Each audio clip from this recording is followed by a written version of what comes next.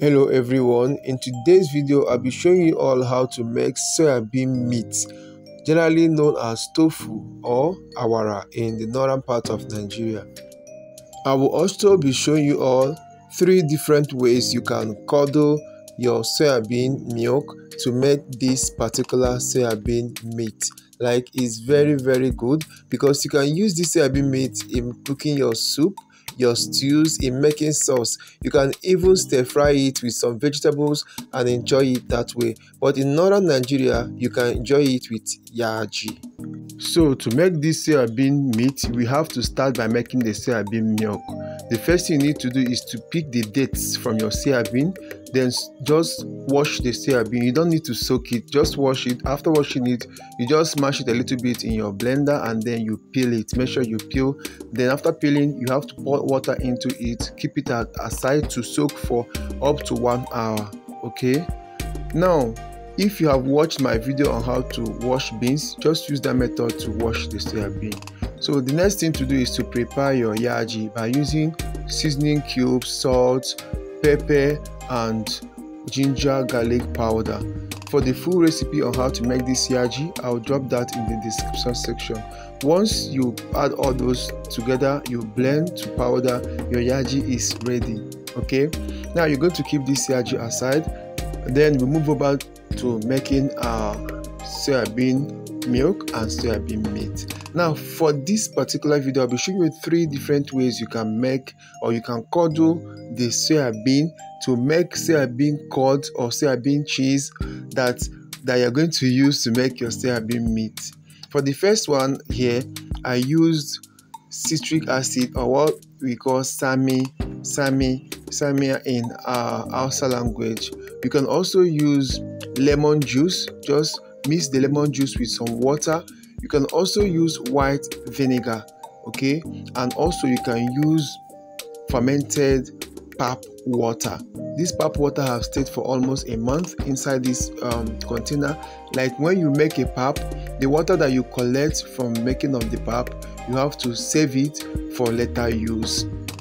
Okay, now make sure that if you're using citric acid, just a little bit of citric acid in 1 cup of water, like 1 tablespoon of citric acid in 1 cup of water. Make sure that the citric acid has dissolved completely in the water. Now our soyabean is ready. We went ahead and blended it into fine puree. Now the next thing is to sift this soyabean, and when you are sifting your soyabean, you need a lot of water that will make sure that that will help you to sieve this soyabean so that you have only the chaff left and you have collected almost all the milk that is in this soyabean. Okay, so make sure you sift your soyabean thoroughly so that you have your milk and you have the soyabean aside. Now if in the process of sifting your soyabean you discover that the soyabean is forming lots of foam, you can just add a little bit of palm oil or red palm oil into it to lessen the foam. Now once you are done sifting, you're going to have your soyabean milk and the chaff on the side, just as you see in the video. Okay, so that being done, you keep that aside and then make sure that you scoop out all the foams that have formed on top of your soyabean milk before moving on to the next stage.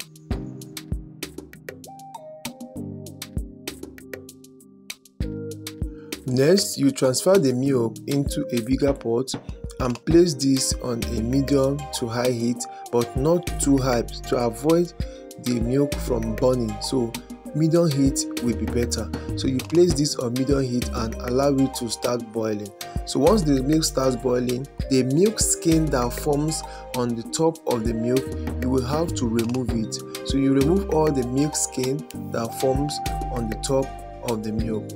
And once that is done, we'll be adding in your dissolved citric acid.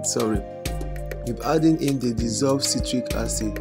This is the first method and the first way you can use to curdle your milk. Okay, so what you should also have in mind is, while adding this citric acid, you don't need to add it too much. You just add a little at a time. Okay, because adding it too much will also affect your milk from forming a strong bond or a strong cord that can form together. So you just need to add in it little at a time. You don't need to add all of it.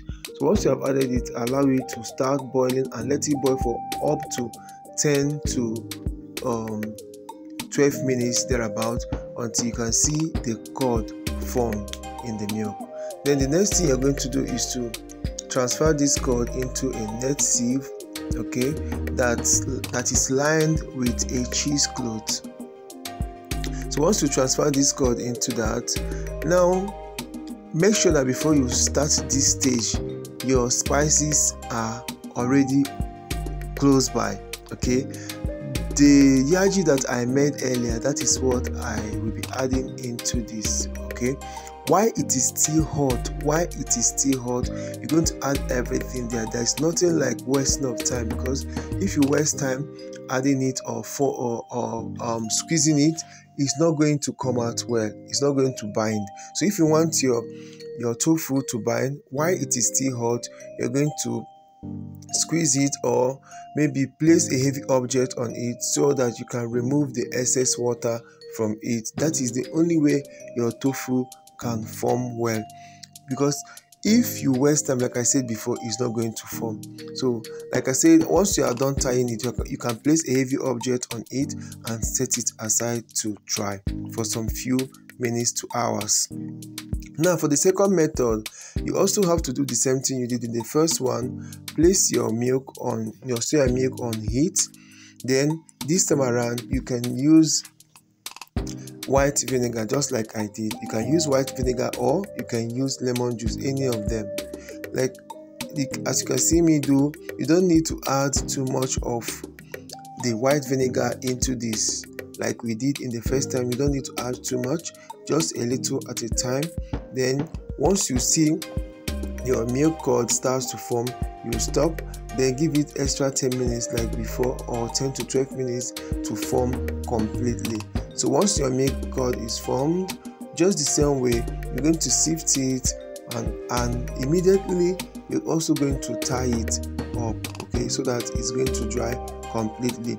This second one, I didn't spice it up with any YAJI or spiced pepper. I just had to leave it that way. I didn't add anything to it, I left it that way. But if you like, you can add kind of a pinch of salt to bring up the taste, kind of, okay, before wrapping or folding it.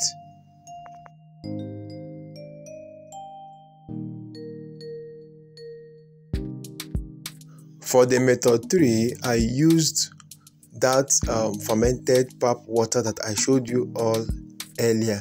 So make sure that your milk has started boiling.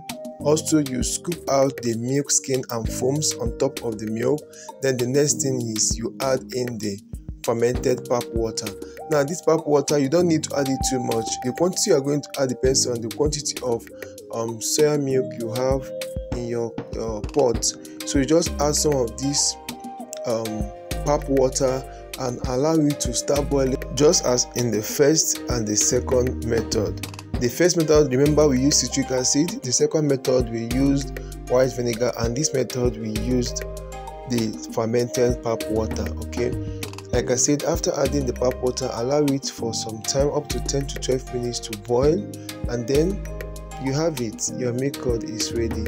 So the next thing to do, just as we did before, you transfer into a cheesecloth. Immediately you can spice it or you may not spice it, squeeze it immediately, and then place a heavy object on it so that all the water in it will drain off, okay, or drain out of the to separate the water or the whey from the cord. So once our cord is formed, you have placed your heavy object on it, then you go ahead and cut it.